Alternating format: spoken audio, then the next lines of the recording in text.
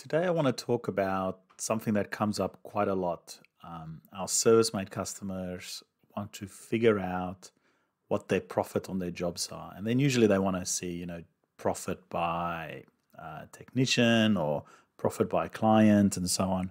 But the very basics of that just still comes down to how do you record your costs? Because you need those costs in the materials and the labor to figure out what the profit was.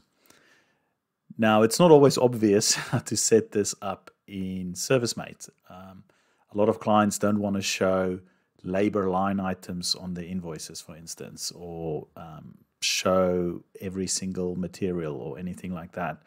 So, but there are ways to do it. It's just not that obvious necessarily. So I thought, let's do this little video. I'll talk through it and then show how we can report on that in Wink Reports. Now, if you Google for ServiceMate job costing, it comes up with this page where it talks about their job costing add-on. And so we'll be using this, and this will go through and say how material costs get calculated. I'll show an example. They also talk here about, where was it? How you can set things up where there's no column for the cost, but you can enable it with the margin billing add-on. That's it. So let's jump into ServiceMate here. I have my little demo account here. And firstly, we're going to go to the add-ons. And you will want to turn on, if you scroll down a bit, these two add-ons. Job costing, which, displays the cost and profit data, which is what we're after. And if you don't want to show every material item on your invoices, then you'll have to turn on this margin billing section as well, because this allows you that you can dynamically just enter your costs, and then that will flow through to the profit calculations. So I've turned these on already. If you go back in, I'm just going to show you, I have a staff here. We're going to use Bill Bonza as our technician. And to get the cost settings to work, you have to do a few things, right? So, and it's all here in materials and services. Now, if you have certain products or items materials that you use often, it's worthwhile putting in a list in here of every one of them and saying, like, for instance, I have this, let's say AAA, that's a custom item. I can put in, hey, I charge $200 to the client and it costs me $100 to buy. And you can manage your stock and things in here as well. Let's say we have 5 in stock. But, that's not necessarily needed. I'll show you how you could have, for instance, just a standard, I'm going in there for an electrical check or some sort of plumbing inspection, and now you can price it then, or have a service package or something like that. The other thing that we need to add is you need to add in a labor line item. Now, I've set one here up for Bill, and the important thing is you need the word labor in the item number and in the name. If you have the word labor, and if you're the US, you can just do the US spelling, both work.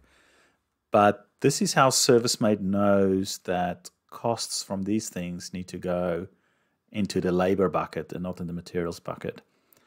And I don't really want to let the client see, oh, we spent so many hours. I'm not doing per hour pricing or anything, but I'm just going to put in that bill costs me $50 an hour. And I want to use this in my calculations for the labor behind the scenes. So I'm going to save this one. So you can put one there for each person, or you can just put a single one if everything's the same. But I think we're ready to do a job now, right? So let's jump into, I'm just going to create a job.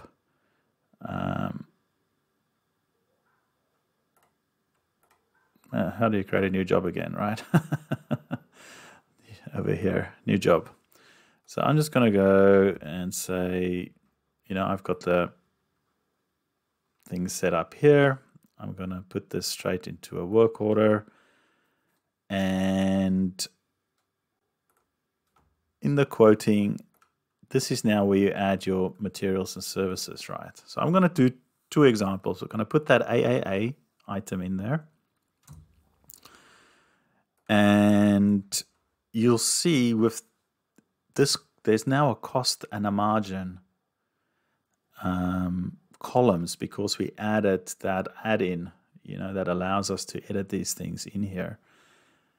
I can also add in another item that is, let's say, just a service package, but there's no cost associated with that at the moment. So, we'll have both of these in there, and let's save this and see what happens. So if I go back into that job, we've got it over here now.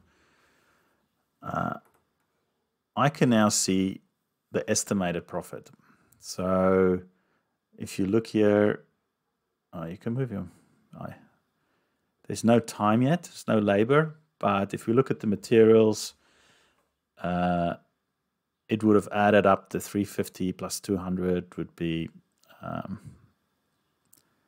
550 minus 100, so that's 451 in profit that's left, right? So now you can use all these things.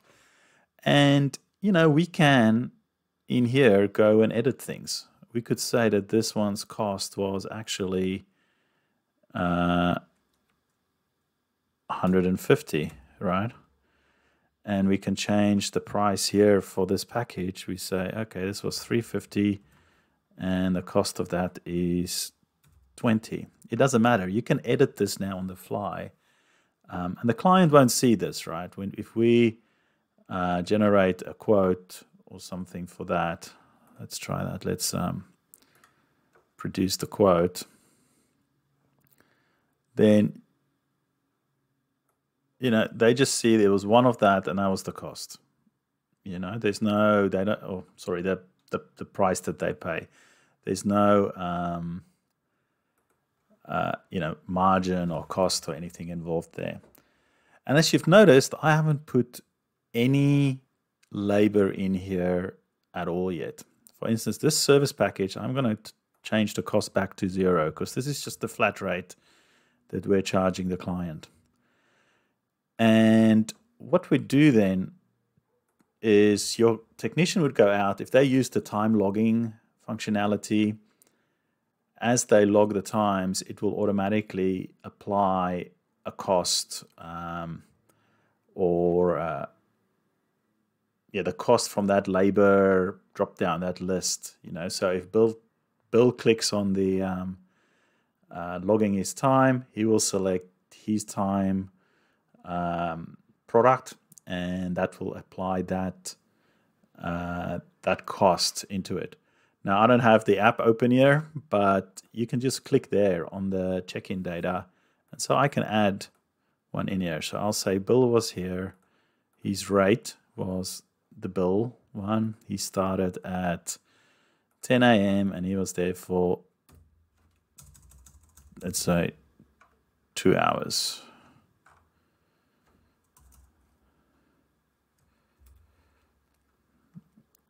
Okay. Now here you can click this button to add it to the invoice. But like I was saying before, we're not going to be using that at all. We just want to record it for our own purposes, but without the client knowing what it was. Okay. So if I say, just save this, suddenly you'll now see that there's 2 hours has been added in there. So the labor is now minus $100, remember, because I said it's $50 an hour, and we put him on logged 2 hours. The materials profit stays the same, and so the total profit is, subtracting the labor costs from that. All good so far. So this is, I think, how it runs in ServiceM8. You can easily come into the job, see what the profit was. without having to, itemize everything. You could put a single line item on here and just put your costs in, and that would be good enough. So I'm going to close this one, and I'm going to go over into Wink Reports. I'm just going to, usually we update pretty quickly, but I'm just going to click refresh to make sure that our data gets loaded in properly. And I'm just going to show where we can get that information from now. So if I go and say, let's work out our labor costs, and I'll call this video tutorial folder. So the labor costs are found in the appointments data source. So ServiceM8 appointments. And what was our job number? Job number 32. So I'm just going to filter things to job number equals 32. So we only see, what we just built. And here you can see the 11. Actually, my time zone is set a bit differently, but you can see that there was the 2 hours for bill on job 32. Now there's a few other columns we can add. For instance, in this we show scheduled and visited. I never scheduled that job, it just visited. So we might want to make sure that we only show where the appointment type equals visited.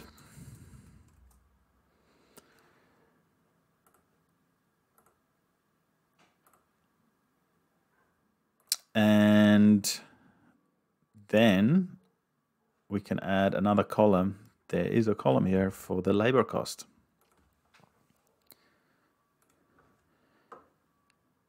So the labor costs will have labor cost 100, and it will have the duration there. So 2 hours at $100. And if I remember correctly, that is exactly what we had over here. 2 hours, and the labor cost was 100. Now we have to create a second report to get the material costs. So design a new report. We'll say this is material costs. Put it in there. And so this we have to pull from the invoice lines, right? Because that's where the where we put those costs in.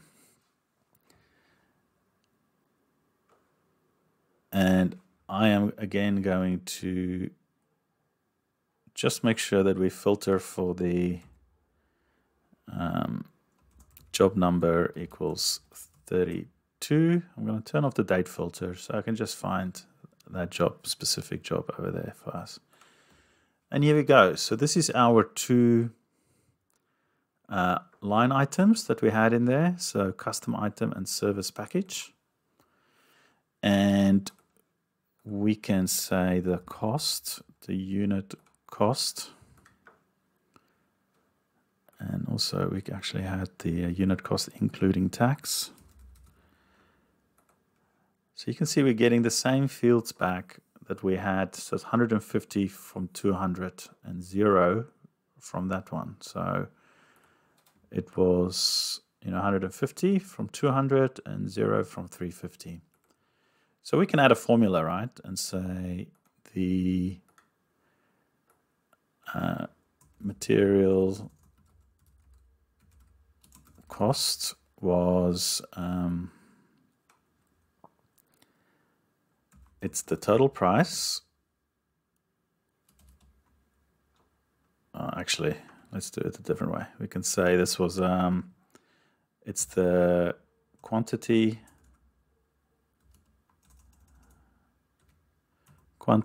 times the unit cost including tax. So if there was like 3 items, for instance, then you would have, you have to multiply it because this was just the unit cost. So I'm going to remove the little columns we don't really need.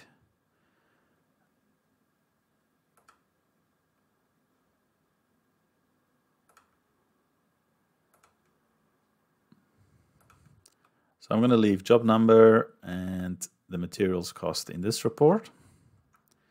I'm going to set it to be a data source so I can use it in another report.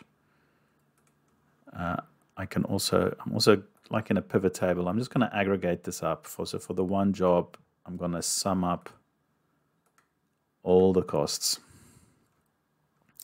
So if they had multiple separate costs, then it would just get one line and add all of those up for you. So I'm going to save that. I'm going to go back to my labor one. I'm going to do the same thing. I'm going to remove all these columns we don't need. I'm going to end up with the job number and maybe the client name and the labor cost. And I'm going to sum this up as well. Actually, we can probably add like a, we'll keep the, no, I'll leave that out. I'm trying to keep it simple. I'll make this a data source as well. And actually, I forgot, I might just in this one add the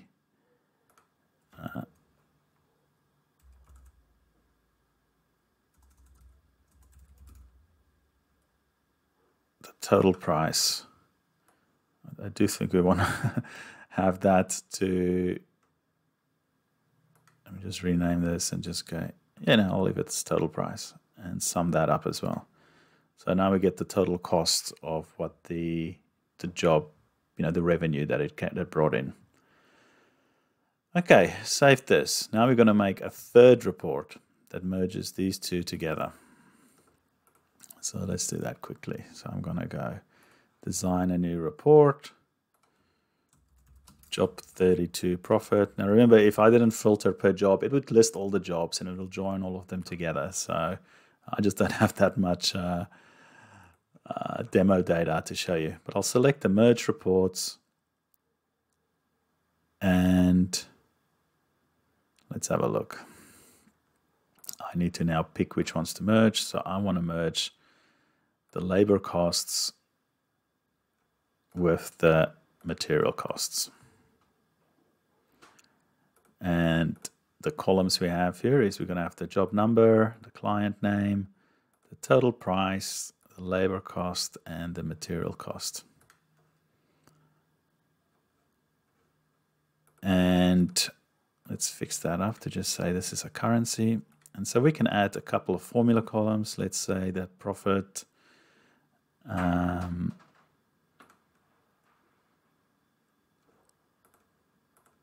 that's formula 1. Let's call this gross profit, or GP. And we'll say this is the total price minus the labor cost minus the materials cost. And it will be a currency. See, it's worked out $300 and let's have a look in ServiceM8 if it's the same. Estimated profit 300. It's exactly the same.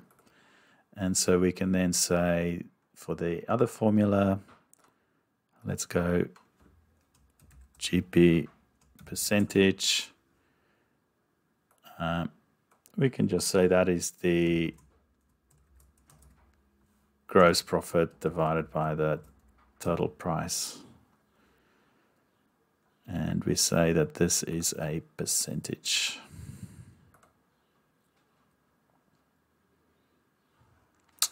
%, 55%. They've rounded up. It's 54.55. And there you go. That's it. That's an easy way to work out the profit. And so now we could, go by client. We can sum their profits up or see the average profit by client or by employee if we added the employee column in there or by any other field that you want. Okay, that's it. And talk to you guys next time.